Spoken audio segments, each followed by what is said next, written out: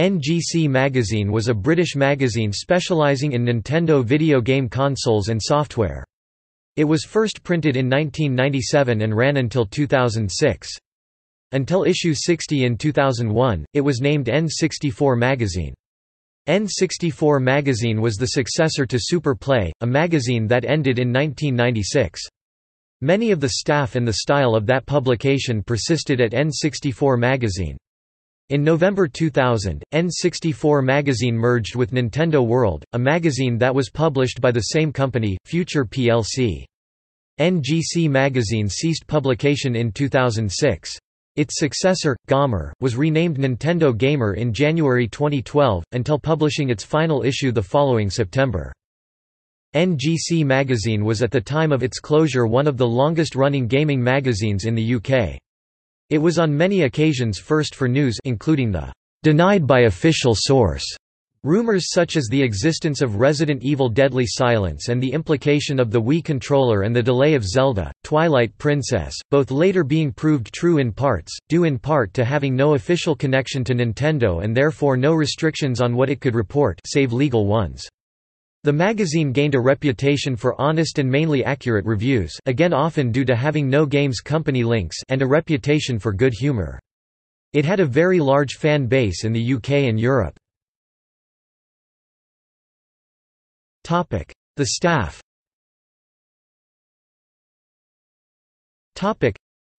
The staff of NGC Magazine varied over the years. Memorable staff members included Jonathan Davies, James Ashton, Jas Bickham, Dan Geary, Tim Weaver, Will Overton, Mark Green, Martin Kitts, Andrea Ball, Dr. Mark Cousins, Z.Y. Nicholson, Garrett Evans, Justin Webb, Miriam Mim McDonald, Steve Jaleem and Paul Edwards. The magazine took usual light-hearted digs at each of its own staff. Jas was regularly lampooned due to his bald head, Mark Green had an evil alter ego named Dark Mark, Andrea Ball was apparently permanently covered in grease and fake tan, and also had a reputation for carrying a constantly trademarked big stick. Dr. Mark Cousins was mocked for his apparent lack of a Nintendo Entertainment System console, Tim Weaver was famed for his patented emotionless stare, and James Ashton was ridiculed mercilessly in the magazine's pages for continually failing to pass his driving test. To this very day, he drives his Ferraris on a provisional license. Garrett was often also the subject of jokes, due to his Welsh origins, with regular pokes at him and his culture and lifestyle. Thematic humor.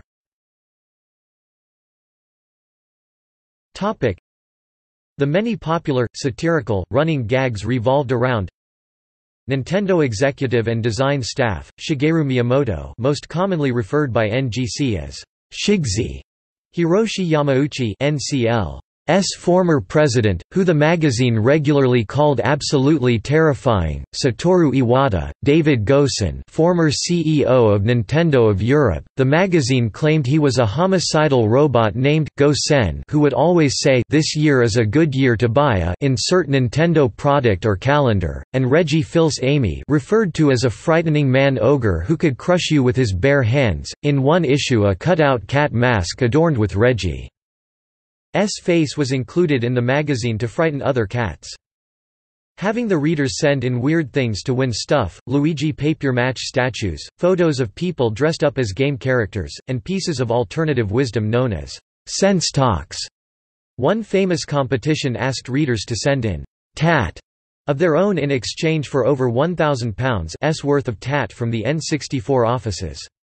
Among the N64 tat was a life-sized cardboard cut out of Turok, star of several N64 games, along with two wigs that apparently belonged to Jas Bickham. The caption read, "Make no mistake, when you see Jas striding down the street in his size 3s wearing these hairpieces, you know he means business."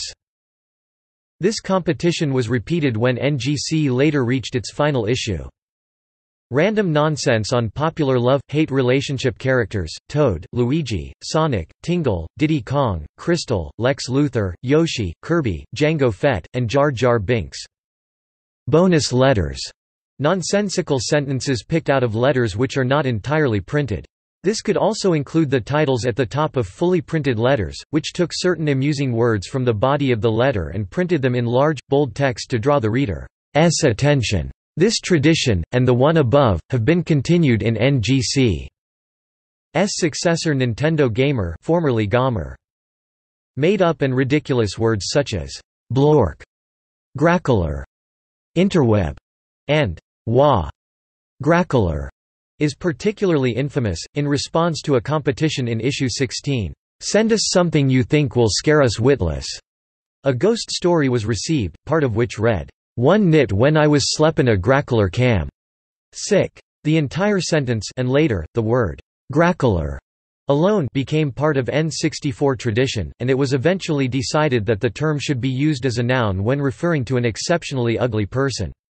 For example, when the football game FIFA 99 was reviewed, a picture reference was made to the extremely horrible texture mapping on the players' faces, with the caption, "Grackle Vision, GR Grackle Vision, Grackle Vision", in reference to the popular UK children's TV show Chucklevision. Wah is based on Wario's exclamation upon being hit by a shell in Mario Kart 64. Will Fusoya Overton.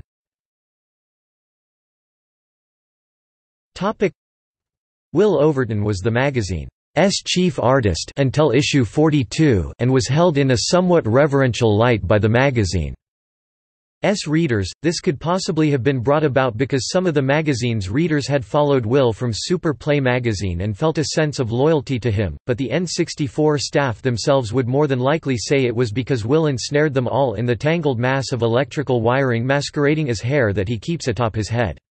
Will came in for much more than his fair share of insults and jokes, but he was a vital part of the reason that N64 magazine stood out so much on the shelves. His manga-styled cover art was different from anything on other magazines, and his years of experience, love for RPGs and generally somewhat eccentric nature were comforting for many hardcore gamers. As a measure of this eccentricity, he was also known by the pseudonym Fusoya. Fusoya was a wizard character from the game Final Fantasy IV, and Will, devotee of Final Fantasy that he is, added a trademark symbol to the character's name, and a legend was born, Fusoya, Will's beardy, RPG-loving alter ego, as N64 magazine described him. Fusoya appeared sporadically, sometimes to promote a competition, other times in response to queries in the magazine's letters section. His monstrous visage, actually Will in a cheap wizard outfit and very unconvincing fake beard, was a comforting sight to many. Will Overton eventually moved to Rare, where he worked as an artist for several years. He later returned to do some character design artwork for Gamer, including the cover of the final ever issue. Regular features.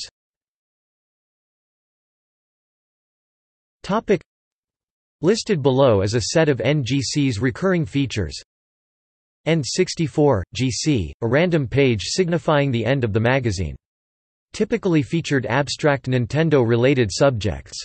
Examples included a fake magazine article of Lara Croft vs. Joanna Dark, a Nintendo Internet forum with fanboyish morons, and a newspaper obituary for the Nintendo 64. I'm the Best, a league for readers competing against each other in N64 challenges. Grintendo, a small joke section whereupon a reader's usually abysmal joke is put to test against the team, photoshopped movie stars and Pikmin. Top scored games.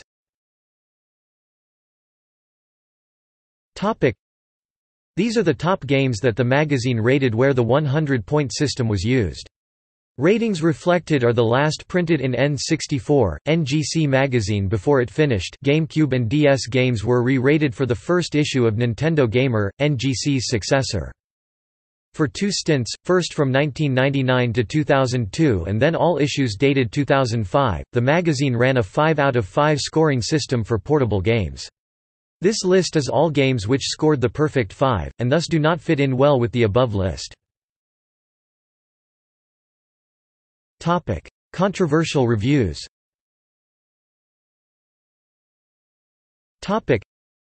The magazine handed out some controversial scores in its NGC years, mainly with some fan backlash found in the letters pages. A couple of examples are Star Fox Adventures, 72%, some thought to be a response to Rare's sale to Microsoft, although this being the reason for the score was denied. NGC humorously gave a cutout 98% sticker later on for people to paste over, as a response to it.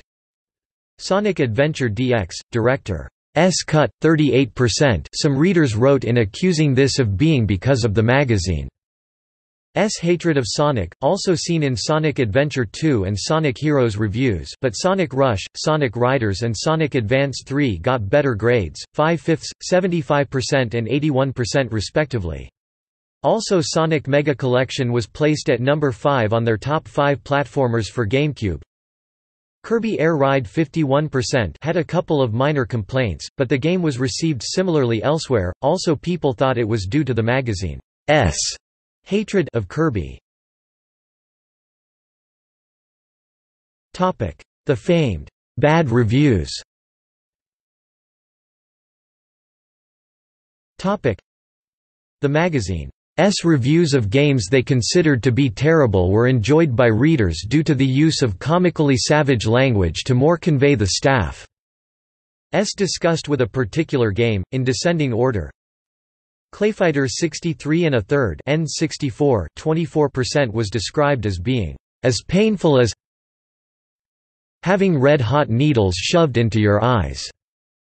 The top tip section revealed that breaking the cart open reveals several chips of varying thickness. Stack them together to prop up wobbly chairs, etc. Cruisin' USA N64 24% was described simply as dump. Rampage 2 Universal Tour N64 22% declared an utterly rancid arcade yawn fest. Trump World N64 21% to give it the full title Alice's Waku Waku Trump World. An unfathomable Alice in Wonderland themed card game was deemed nose-achingly pungent and a real Lenny Bennett of a game. Wheel of Fortune N64 17% another US quiz show port. This was found to be worse than accidentally falling off a cliff and surviving. Castleween GameCube 16% this platformer's attempt to attract the younger generation of gamers was described via although it's aimed squarely at the ultra-young market, we can imagine many small children having the patience to endure an entertainment experience as arduous as this. Not when pushing lolly sticks into dog turds offers so much more long-term excitement, and is a good £40 cheaper. Batman of the Future N64 16% a miserable excuse for a fighting game. Batman Dark Tomorrow GameCube 15% is described as like having the skin flayed from your fingertips. Later when Batman Begins was mentioned on the cover, the magazine asked the rhetorical question, can it beat Batman Dark Tomorrow? Well, it wouldn't be hard. Superman N64 14% was initially viewed as an utterly hopeless, consistently appalling leper of a game bordering on the illegal. Superman became the butt of all jokes after it was reviewed, and described in issue 100's Hall of Shame as a game of legendary so bad it's almost goodness. Features the legendary level where Lex Luthor asks Superman to solve my maze, which later was a small competition segment in the magazine, the last of which was named Solve My Murder, and had 3 ways in which Luthor was killed. Aerogauge N64 10% was ridiculed severely, and a top tip provided with a quick reference review in the magazine's index section read, if you handed over good money for Aero Gauge, 01********************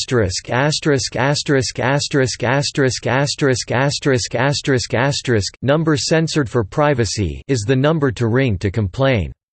Further, the sound was described as being what your TV's mute button was designed for. Beyblade GameCube 10% was referred to as being scat encrusted. In the mastery section it was stated that, "The only thing this game has mastered is total crapness."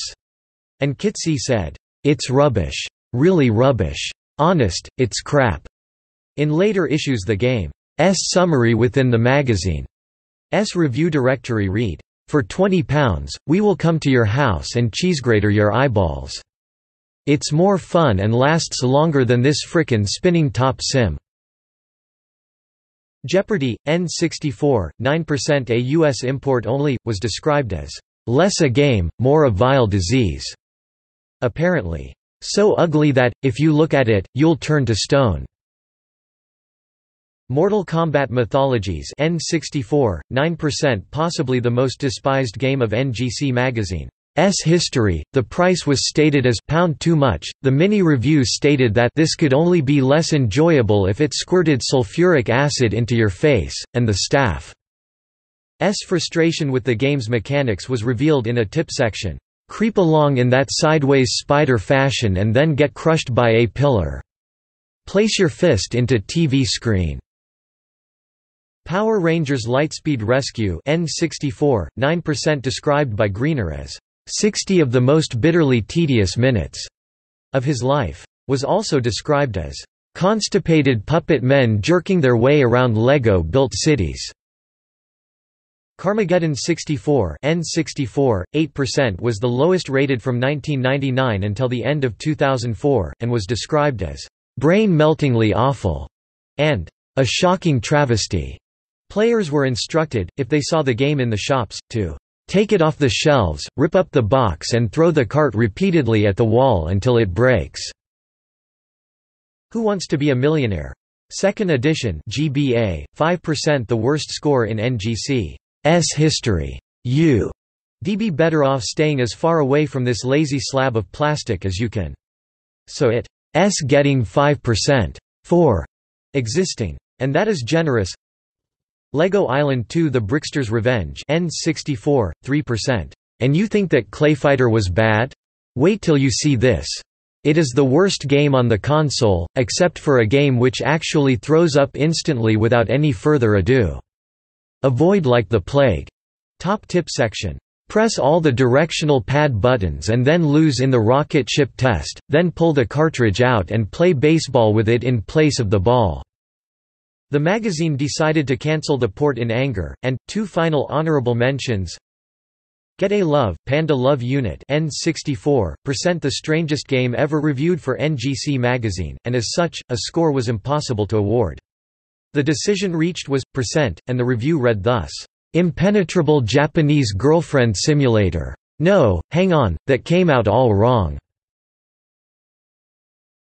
Giftpia GameCube % awarded the score for the fact that it was so heavy in Japanese that they didn't have a clue what was going on in the game and thus didn't feel they could award a score. However, the review was not unfavorable to the game's graphics and sound, giving them marks of 8 out of 10 and 7 respectively, and even making the comment that there's clearly a quite brilliant game lurking beneath the realms of the Japanese text. References.